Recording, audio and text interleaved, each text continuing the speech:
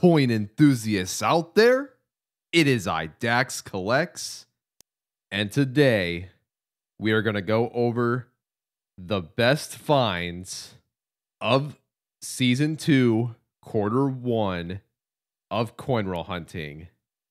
So as you can see, here are all the coins found between February 1st, 2024 to July 12th, 2024. So the reason why I'm starting this now instead of on May 1st is because I want to keep the seasons in line. Start the quarters on April 12th. So April 12th, July 12th, October 12th, and January 12th. Then once April 12th hits of next year, that'll start the new season and start the new quarter. So we're just going to do one big quarter right here in this video. And these are the best highlights right here. I certainly don't have all the silver laid out for this quarter because that would take up way too much space. So I condensed it down just enough to fit everything on screen here. So, without further ado, let's get started with the best finds. So first up, right here, we have a 1914 San Francisco found inside of penny box number 74, found on July 8th, 2024. And this looks insanely old. Look at that. Let's see if it's one we've never seen before. Most definitely not. Look at that. Looks like a 1914 San Francisco. 110 years old. This will be an addition to the Lincoln Pennies #1 collection book. Very nice. It has a very low mintage. 4.1 million of these were ever minted into circulation. Insane. Next up, we have this Lincoln penny, another very rare wheat penny found in circulation. This is a 1926 San Francisco. This was found inside of penny box number 54 and found on February 12th, 2024. Look at this wheat penny. I've got a feeling this is from the 30s. Let's flip this over and see. No. 1926, minted in San Francisco. Wow. This is actually an insane find. Only 4.5 million of these pennies were minted in circulation. This will be an addition to the #1 collection book. Very nice. Just like the 14S before it, it has an extremely low mintage. 4.5 million. Both the 1914S and the 1926S are semi-key dates for the wheat pennies. They are still possible to find. You have to go through many boxes to find one of these.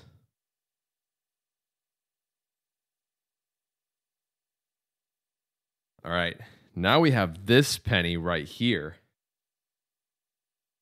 Check this one out. It's a clipped planchet, but not a very big one, as you can see. It's a 1968S. The clip is right here. We found this inside of penny box number 62 on April 15th, 2024.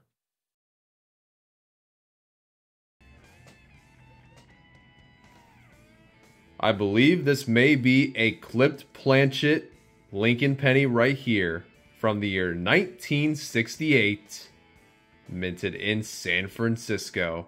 As you can see, it's right up here. Look at the edge of the coin. See how smooth that looks?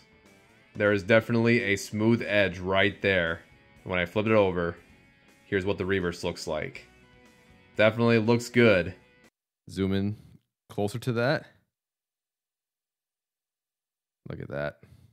It's very noticeable too. So pretty neat find. Thought it was worth keeping, so I put it in a coin holder.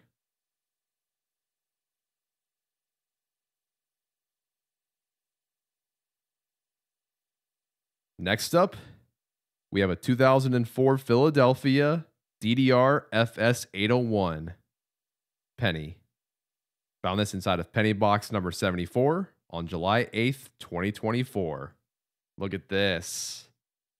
So we have a 2004 Lincoln penny, and the one variety to look for is the double die reverse. So there is a double die on United States of America and E Pluribus Unum. Those are the only two spots that have the double die. And it's pretty hard to see on the phone here. But when I put it under the microscope, it's much easier to tell. So the most notable spots that you will see is the O on of, the first A of America, the second S on states, and also the A on states. And here's E Pluribus Unum. Definitely some doubling right there. Found this in the most recent penny box that we've went through. Those were the highlights of the pennies in the last 5.5 months. Let's go on to the nickels now. First up, we have a Buffalo nickel. Raised ground, 1913, Denver. Found this inside of nickel box number 47 on April 1st, 2024. I believe we actually have a 1913. This is actually a first year Buffalo nickel. Wow, that is crazy. And it's a Denver as well. This nickel right here will be an addition to the Buffalo Nickels collection book. Very nice. So before I liquidated this coin, I didn't realize that this was a raised ground variant until I found out that the year was 1913. And we also found out that it has a Denver mint mark below the 5 cents. You can barely see it. So the value basically dropped significantly, but I always love filling Buffalo nickels in the book. So I had to find out where it was minted and what year it's from. This was our first ever 1913 raised ground Buffalo nickel we found in circulation. Next up is a pretty rare Jefferson nickel. We have a 1939 San Francisco right here. A mintage of 6.6 million. Crazy. Found this inside of nickel box number 40 on February 21st, 2024. 1939. Let's see if this nickel was from Denver or San Francisco. Still looking for those two. Let's see.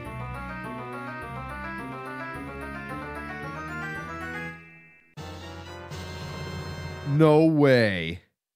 We have a 39S. Are you serious? 1939 San Francisco. Unbelievable. This will be an addition to the #1 collection book. Very nice. It's very easy to find 1939 Philadelphias in circulation, but not this coin, and especially the Denver variant, with a mintage of only 3.5 million. Still have yet to find a 1939 Denver in circulation, but I believe we will find it in the future. Okay, next up, we have this one. It's a Jefferson nickel proof from the year 1963, Philadelphia, found inside of nickel box number 45 on March 15th, 2024. This is a proof nickel from the year 1963. Proof nickels were from Philadelphia before. They were exclusively San Francisco. San Francisco started minting proofs in 1968. So we just found an old proof coin in circulation. It still has a mintage of 3 million, but man, pretty crazy find right here. And the only Philadelphia proof coin that I've ever found in circulation. All the other proofs I found were from San Francisco.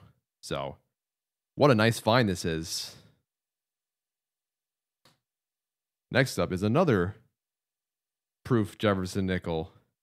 This time from the year 1994, minted in San Francisco.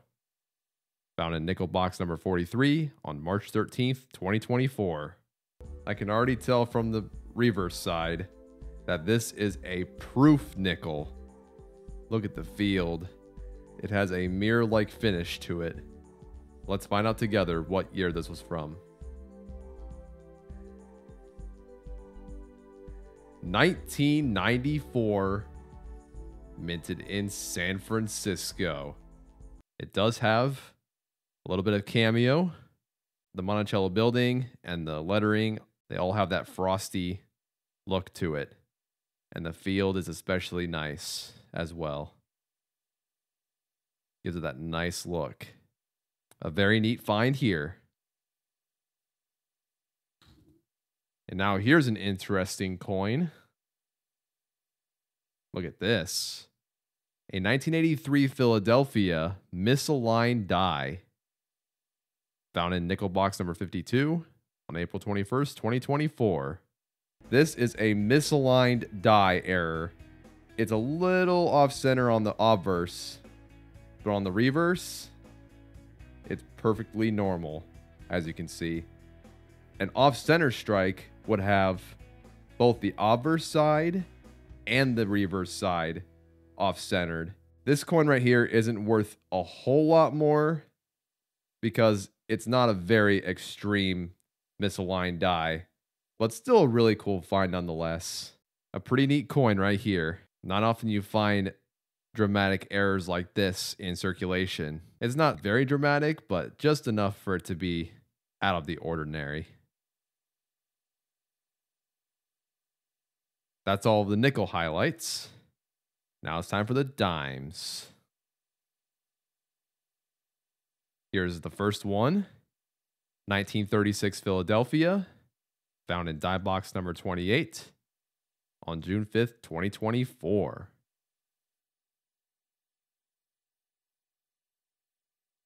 Oh, yeah. We have a Mercury dime right here. Let's find out what year this was from. 1936. All right. Mercury dime on the board. And there's that Fassies in the center with the olive branch wrapping around it. A very neat design. And it does have a fairly high mintage as well. 88 million of these were minted, roughly. So, not impossible to find in circulation. Definitely possible. That's for sure. That's the first Mercury dime.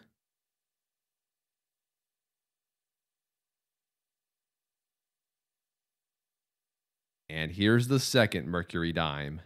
1942 Philadelphia. Found in dime box number 22 on April 11th, 2024. Back-to-back rolls with a silver dime. And it does look fairly old as well, judging by the edge. The reeded edge has worn down pretty significantly. Let's take a look at this one together.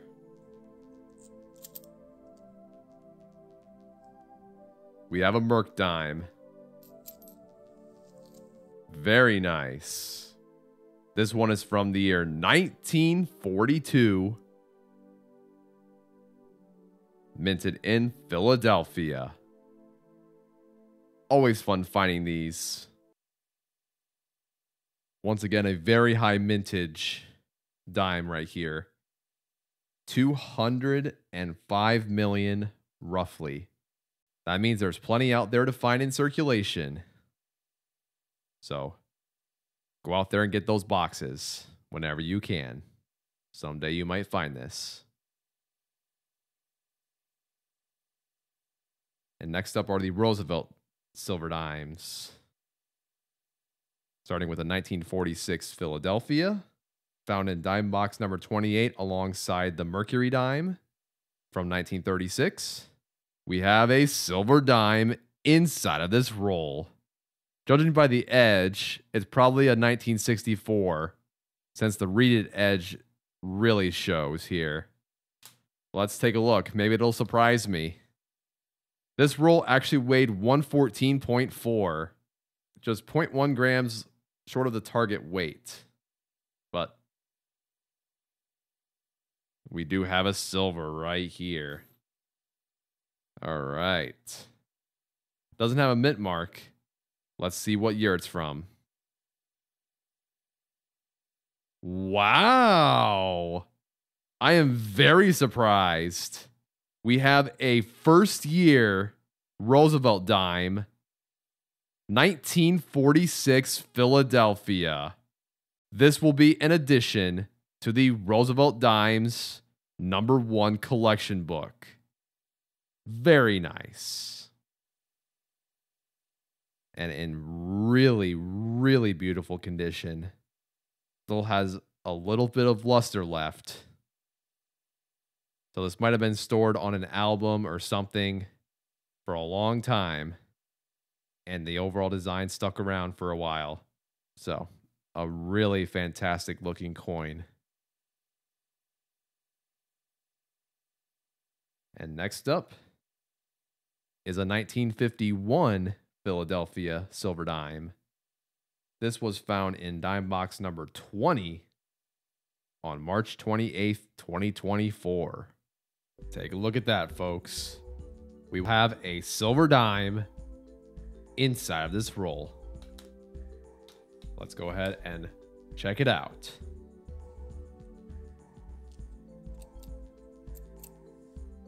All right, we have a silver Roosevelt dime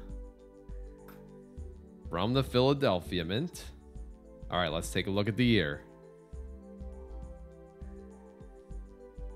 1951.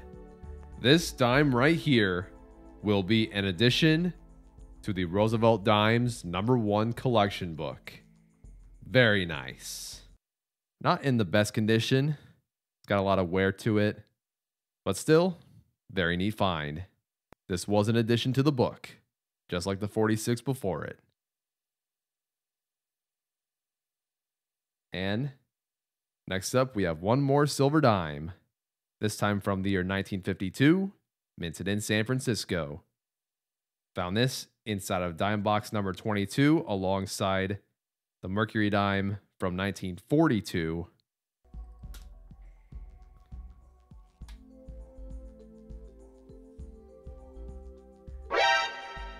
Is that what I think it is, guys?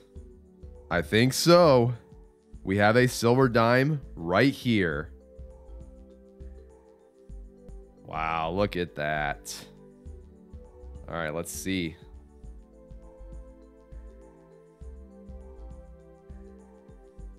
And indeed, it is a silver dime. This one is from the year 1952. Kind of hard to read that, but I do believe this is a San Francisco Roosevelt dime. This will be an addition to the Roosevelt Dimes #1 collection book. Very nice. We did find plenty of silver Roosevelt Dimes in this quarter. I want to say more than 10. So that's crazy. It was a great quarter for these silver dimes. And those are the highlights of the dimes. Now it's time for the quarters. First up is a 1943, found inside of quarter box number 19 on April 21st, 2024. Looks like our silver quarter dry spell has ended. We have a silver quarter right here.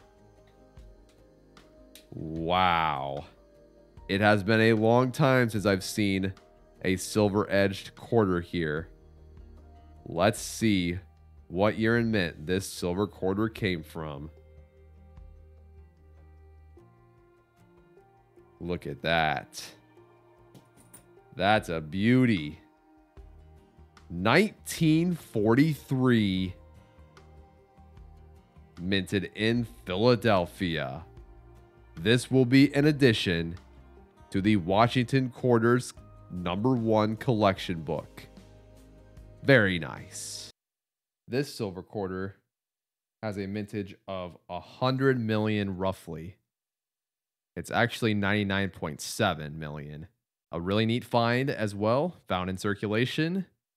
And it's not easy to find where I live. So any silver we find will most likely be an addition. So I have plenty of spots to go. This is one of the 4 additions. And here's the second of the 4. A 1958 Denver, found in quarter box number 27 on June 18th, 2024. Look at what we just found. We found a silver quarter inside of this roll. Let's check out what year and mint this silver quarter came from. We have a 1958 Denver silver Washington quarter. This will be an addition to the Washington Quarters #2 collection book. Very nice. Now this coin has a mintage of 78 million roughly. So there's that. Here's the 3rd edition. 1960 Denver, found inside of quarter box number 21 on May 2nd, 2024.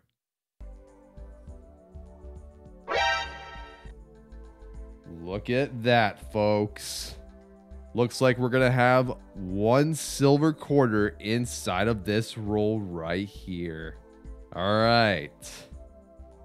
Let's go ahead and find out what's the year and mint of this quarter. Oh, yeah. This one is from the year 1960. Minted in Denver. The mint mark is right there above the R in quarter. This here will be an addition to the Washington Quarters #2 collection book. Very nice. It just so happened to fall on my birthday when I found this coin. So a nice little birthday present. And here's the 4th edition. 1961 Philadelphia. Found this inside of quarter box number 31 on July 10th, 2024. The reeded edge looks really, really clean. Probably another 64 if I had to guess.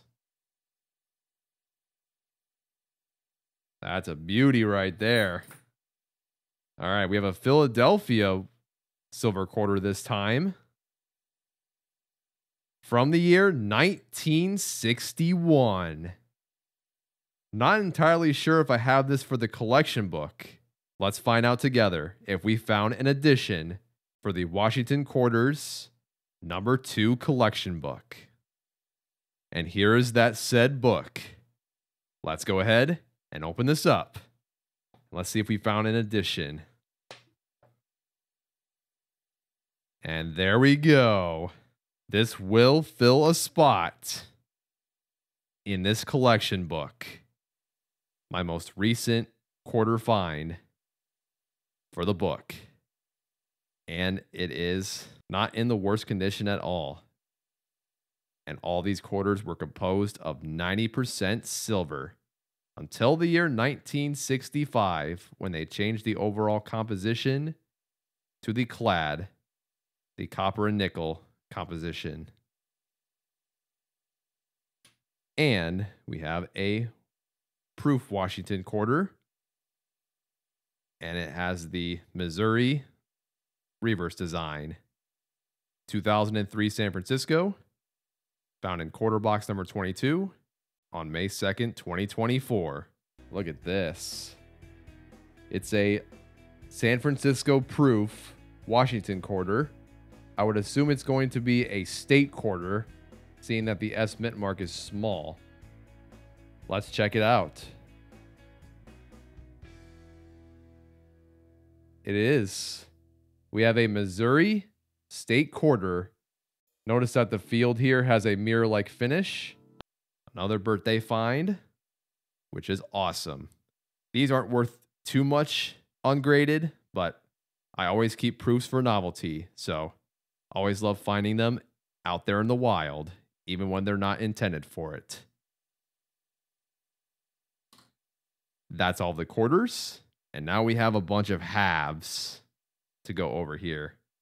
Starting with a great find, 1971 Denver DDO, which means double die obverse, FS 101, found inside of $half box number 11 on April 17th, 2024. So the main area to look for the double die is We Trust, and mostly R, S, and T on Trust. You can definitely see it. You can see what looks like another R just below it. And look at the T. And also the S. That is double die obverse, folks.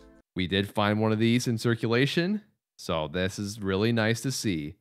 I always hunt for varieties whenever I coin roll hunt. It takes a lot of extra time whenever you do so, because you're looking at each and every single coin and studying those varieties just to see if you have one or not. So I love taking that extra time to find any oddball coins just like this and keep it for the collection.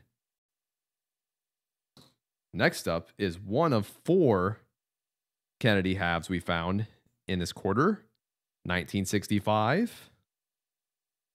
Found inside of $half box number 12 on April 17th, 2024. Look at that. We have a silver $half inside of this roll. It sure looks like a 90% silver $half. Let's see.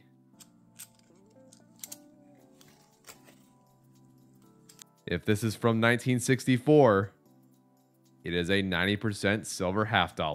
Let's see. Oh, wow. It's actually a 40% silver. 1965. Very nice. On the same day, I found the DDO. Always fun finding silver in circulation. These are worth well over their face value of 50 cents. Roughly $5 per 40% silver. And next up, we have 3 silver halves right here, all from different years and all found in one $half box. 1964 Philadelphia, 1965, and 1969 Denver, found in $half box number 13 on May 29th, 2024. Did we strike some silver? Let's see.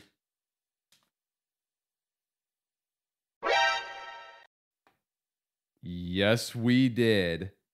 We actually have two silver half dollars literally next to each other. Very nice. Let's check out this one. Oh, look at that beauty. We have a 1964 silver half dollar right here. This was composed of 90% silver. And let's take a look at the other one. This one looks like a 40% silver. And it is. We have a 1969 Denver. All right. We still have 11 more rolls to go. Can we find any more? All right, let's take a peek. Looks like we have a 40% silver half dollar right here. All right. That looks pretty good. Oh, yeah. 1965. Silver half dollar right here. This one's a 90% silver, and these two are 40% silver. These are worth about $10 melt value. So these are really, really sought after coins for coin roll hunters. We always love that 90% silver, and especially the 40%ers. Those are always nice too. So roughly $20 worth of silver here just from one box. Pretty amazing. All right. These next 6 finds are proof half dollars. Let's start with this one. A 2018 San Francisco, found inside of the very same box as those 3 silver halves. We might have a proof half dollar right here. Look at how thick that is compared to the other edges. Wow. Oh, yeah. That is definitely a proof. Very nice. We have a 2018 San Francisco. Got some cameo as well. Wow. Very frosty. Minted in San Francisco. It is circulated, of course. So you can see some scratches on the coin, but that don't matter to me. What a beautiful coin this is. And in really stunning condition. I mean, it is only 6 years old, so it's not heavily circulated whatsoever, but man, got a nice cameo to it, including the reverse. A beauty. Now, if you guys have watched my video on my recent half dollar box, you know I found a lot of proofs in this one box. This is not all of them. This is actually about half of the proofs that I found in that box. Just didn't want to bring them all out. Just wanted to bring you guys the highlights here. So, all these were found inside of half dollar box number 16 on July 1st, 2024. Usually proofs have a very thick edge. So when I pull it out, there it is. We have a beauty proof right here. Got some cameo. It is a 1987 San Francisco proof half dollar. What a stunner this coin is right here. Absolute beauties right here. Also, we got a 1972, 1976, a 1981 Type 2. We'll go over that in a sec. 1983 and 1987 San Francisco proof half dollars. The 1981 San Francisco Type 2 has a mint mark here. That is what is called a clear S. And the type 1 is called the filled S, which would look different than this. And this S design is actually more scarce than the type 1 mint mark. So, very cool find. And then we have an absolute gem of a proof right here. This 1987 San Francisco. Look at Kennedy. Nice reflection there, even on the bust. A beauty. And there's the reverse. So, this was one of the craziest $half-dollar boxes that I've ever opened up on the channel. I have never found this many proofs in a box until I went through that box. So, absolutely incredible.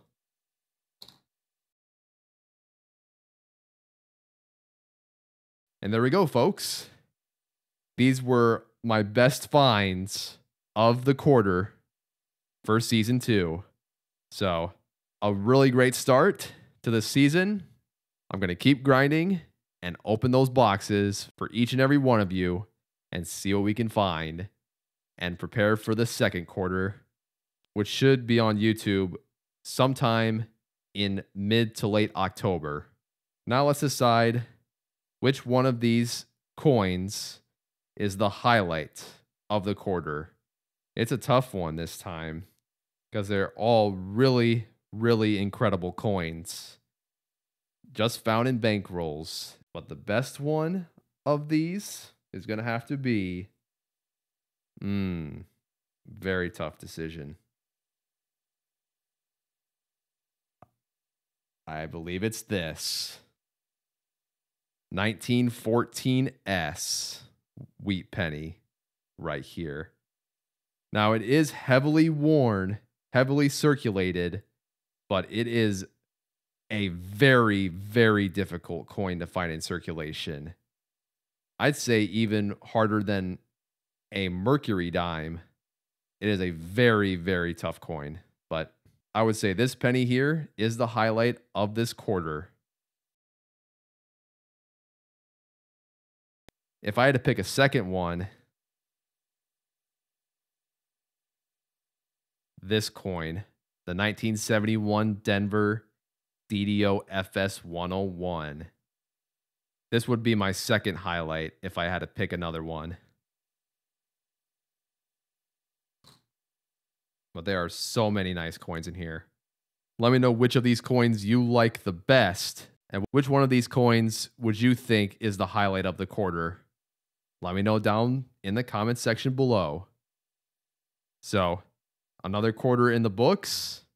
Now it's time we sign off. So, thank you guys for tuning in. This has been Dax Collects, and I'll catch you guys on the flip. Good luck hunting, everyone, and have a good one. Thank you guys so much for watching my video. If you want to check out another video, click on the bottom left corner. See you guys next time.